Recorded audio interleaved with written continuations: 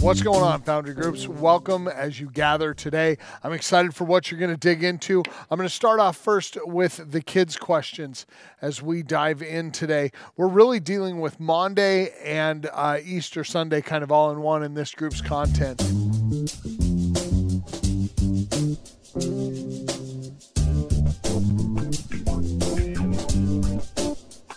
So question one. For you kiddos, have you ever been so sad that you just wanted to give up?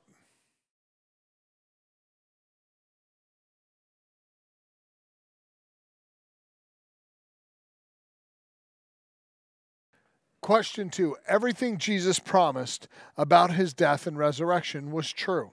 And that means that everything he promised after he resurrected, we can trust that as well. What promise do you hear in these verses? Read Matthew 28:18 through 20.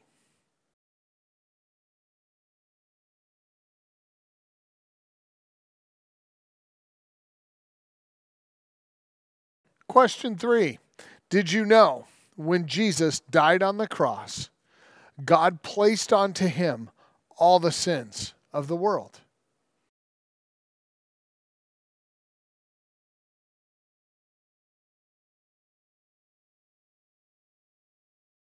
By ourselves, we can try to be good, but we can't get rid of our own sin, no matter how hard we try or how good we are. I guess the question is, how then can we be free of our sins?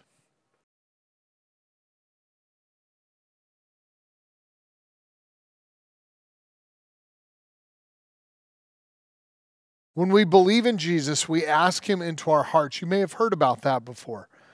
And then we have the power of the Holy Spirit who comes into our life to fill us and help us obey God and know him. Have you ever told Jesus that you believe that he died for you?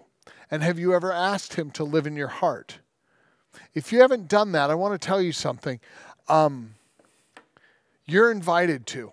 I think it would be a very special memory in your group that if any of you kids who are in this group are there, but you've never invited Jesus to be your Lord and Savior, it's a very simple process to confess that you're a sinner, to proclaim that Jesus is your only hope for salvation and invite him into your life and to fill you with his Holy Spirit. If you haven't done that, moms, dads, aunts, uncles, family, friends in the room with the kids now, I would invite you to take a minute and ask the kids. And if any of the kids haven't done this and they would like to pray the sinner's prayer with them and just have them repeat after you as you lead them in confession of sin, in an invitation to have Jesus Christ be their Lord and Savior, and a confession that they can't save themselves, but he did. So if you do that right now, I would love for any of you who don't yet know Jesus to have this moment with your group and kind of cement your walk with the Lord for yourself, both kids and grown-ups alike.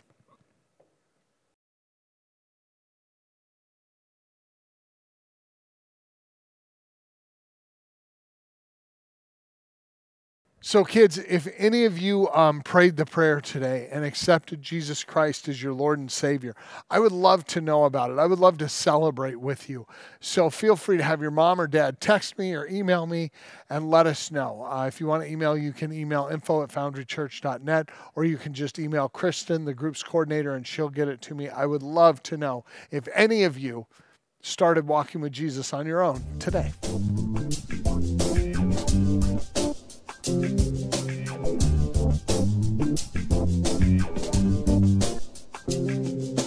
Adults, here we go into our questions. Question number one, on Monday, Thursday, and Good Friday, we looked at 3 different people in the Easter story, in the Passion Week.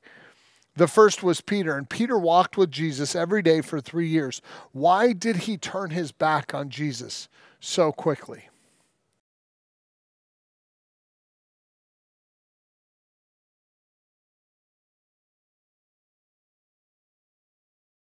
Do me a favor, or question number 2. Do me a favor, read the following account from John in John 21, 7-17. Read that account from John that occurred after Jesus had risen, and then answer this question. What do you think Jesus was doing for Peter here in this passage.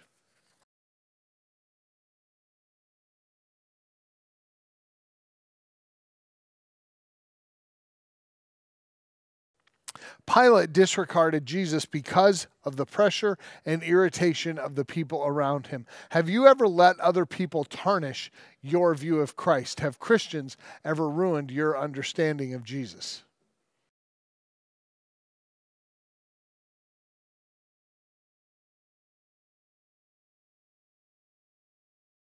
Question 4. In the scripture we read first, the angel asked the women, "Why do you look for the living among the dead? He is risen," they declare. What is the significance of Jesus rising from the dead? Would it have been, and wouldn't it have been enough for him to have just died for us?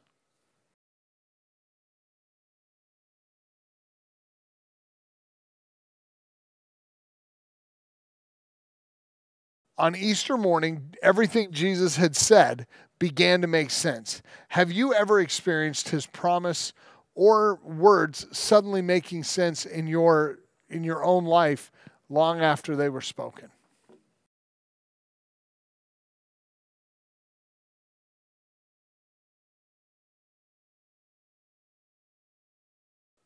What has God said about you that you need to remember? Is it that you are fearfully and wonderfully made? Is it simply that he loves you? Is it that you are forgiven? What for you is something that God has said or spoken over you through Scripture, through another believer, or something like that, that you need to remember?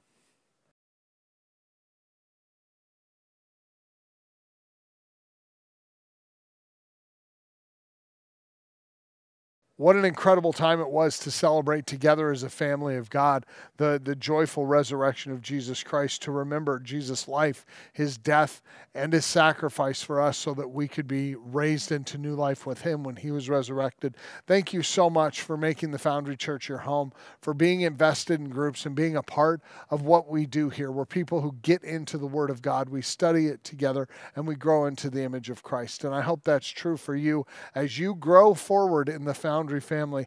I wish for you and pray for you grace, peace, and God's calling. May you discern and hear God's calling in these days over your life. It is a special thing for the church to stop its busy pace and remember that everything of our faith has nothing to do with religion. Everything has to do with faith in the work accomplished by Jesus Christ on the cross and over the grave. Grace and peace to you as you continue celebrating new life.